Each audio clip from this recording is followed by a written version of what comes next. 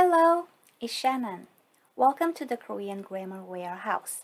Today, you are going to learn two representative ending words which function as the basic forms to finish sentences.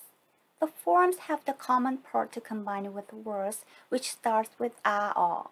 So, if you are not clear with the pattern rules, please check it first in the previous lectures. And now, let's see the words beginning with the form or that function the tense. There are dozens of ending words in Korean. They can be divided according to who is the person in the conversation, or divided into the case of having a partner and talking to oneself, or divided into spoken and written. Of all the ending words, 아어요, at 없어요 are the most common forms to use. These forms are usually used when talking to others and can be used to communicate with others, such as letters to send to friends. However, they are used if the person is not as close as the family members, but the level of intimacy of the relationship may vary depending on the person. It is also used only in the form where you is excluded for young children and animals. If you understand that the following predicates in English include the ending words with verbs in the case of Korean, because English and Korean are different in word order, you can see that there is a tense in them. You use 아어요 for current content and at 없어요 for past content. These two words are always located at the end of the sentence, but their use has several characteristics and commonalities. Let's look at the pattern rules first. 아어요 is a present ending word, and the form is basically related to the energy of yang and yin, as it is a combination of 아어, learned from the first video, with yo added to the end. However, when combined with a noun, the form 이에요 or 예요 is used behind consonants and vowels respectively. The forms are as follows. So these words which have vowel endings come into 가요, 서요, 와요, 줘요, 쉬어요, 쉬어요, 켜요, 돼요 or 되어요. And these words which have consonant endings come into 좋아요, 알아요, 웃어요, 적어요, 있어요, 없어요, 늦어요, 열어요. And these words change the form in irregular ways for each. So they come into 들어요, 추워요, 커요, 아파요, 예뻐요, 잘나요, 불러요, 그래요, 지어요. Lastly, the nouns have two patterns as mentioned. The vowel of E is inserted right in front of the last letter 요 and is used in the form of 이에요 and 예요. Through the process of following by 이여 or 여, depending on whether or not the words have consonant as the last alphabet before adding the vowel E and 요. So when 이여 and the vowel E are put together, it forms 이예. And in the case of 여, it forms 예, before the final letter of the present ending word. So the words come into 의사예요, 가수예요, 학생이에요, 회사원이에요. Now let's find out what 아어요 functions in sentences. 아어요 is used if it is a declarative statement for content that has not yet been finished, since it occurred or started in the past, or that is happening at the right moment. And that is repeated every time in the same situation. And also, you can express states or feelings with this word. Basically, the word is used to refer to the current tense for ongoing things in the present time. In addition, if it is almost certain about the future, the current tense "a" or "요" is also used. Here are the examples for each of the function. 저는 요즘 한국어를 배워요. These days, I learn Korean. Number 2. 저기에서 사람들이 노래를 불러요. People are singing songs over there. Number 3. 한국은 5월에 날씨가 따뜻해요. The weather is warm in May in Korea. Number 4. 그 건물은 높아요. The building is tall. Number 5. 한국어가 쉬워요. Korean language is easy.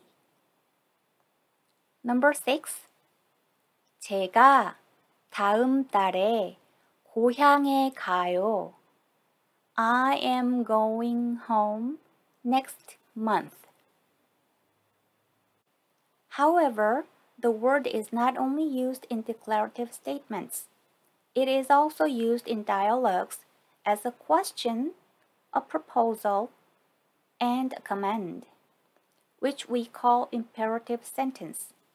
Here are the examples. Number 6. 몇 시에 수업을 시작해요?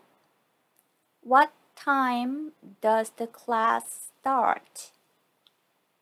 Number 7. 우리 같이 먹어요. Let's eat together. Number 8. 그럼 내일 학교에서 만나요. Then let's meet at school tomorrow. Number 9. 잘 가요. You go with no problem, which means goodbye. Number 10. 내일이 시험이니까 열심히 해요. You have a test tomorrow, so do your best. So, the example sentence at the number 6, it's a question. And when you speak it out, usually you raise the tone at the end. When used in a proposal, it is often used with words such as 우리 or 같이 or 우리 같이 or none of them.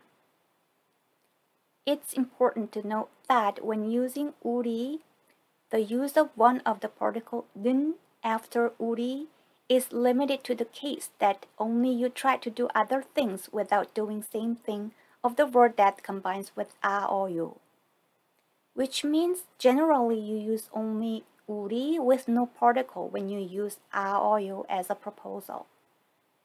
In addition, you omit the other person in the conversation, that is you, you. In the case of using the word as a command, it's more common to take the form of 으세요 rather than a or 요. This is because the corresponding act only applies to the other person in the conversation, so it is an ideal form of utterance to insert the respectful word she. 으세요 will be explained in another video later. You usually omit you in the case 2. The ending form at 왔어요 is taken for content that has already been terminated in the past. which is also followed by soyo right after the base of a or combination form. Since the form of at soyo is made by combining a or and soyo together, the basic form of representing the past at the end of the sentence becomes at soyo, which is a common form of grammar used by most of the institutions teaching Korean. Thus, examples of past termination forms combined with vocabulary are as follows. 가다 takes the form of 아 first and then adds the past form 써요 to make it past tense. So, 먹다 comes into 먹었어요. 듣다 comes into 들었어요. 쓰다 comes into 썼어요. 빠르다 comes into 빨랐어요. 춥다 comes into 추웠어요. 짓다 comes into 지었어요. 그렇다 comes into 그랬어요. The past tense of 왔어요 is functionally different from the present tense of 아어요 in that it is always used only as statement and question. On the other hand, when combined with nouns, the form is slightly different. The form too is made based on the present forms 이어 and 여, which are the forms combined with nouns, and then the past form 있어요 is added. Therefore, the nouns that end in consonants are used 이었어요, and the nouns that end in vowels are used 였어요. So each of the following words take the form as follows. 학생이었어요. 미국 사람이었어요. 가수였어요. 치마였어요. Sometimes, however, Koreans use the past form of ot with another at in a row. This is used to refer to the content of the past that is more than that of the past. So it is also has a different meaning than when at is used only once. The use can be divided into three parts. First, it means that the resulting situation is back as it were the first. For example, 제 친구는 결혼했어요 is an expression used to make up a family after a wedding, while 결혼했었어요 expresses that a marriage occurred once, but there was an act of making the situation into the past after living in a family. In other words, 결혼했었어요 can be understood as the word 이혼했어요, divorced. There are some people who are more familiar with the expression 결혼했었어요 than 이혼했어요, which is also related to individual language preferences. Second, it is also used to talk about experiences with an object. For example, you say, 친구가 고향에 갔어요. My friend went back home. It means that you are not in the same place as the friend right now because the friend moved to his hometown away from you. However, 친구가 고향에 갔었어요. My friend has been home.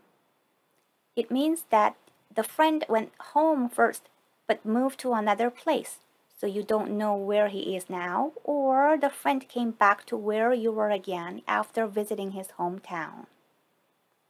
Third, it is also used to emphasize that some facts have become past and are completely different from the current situation or state.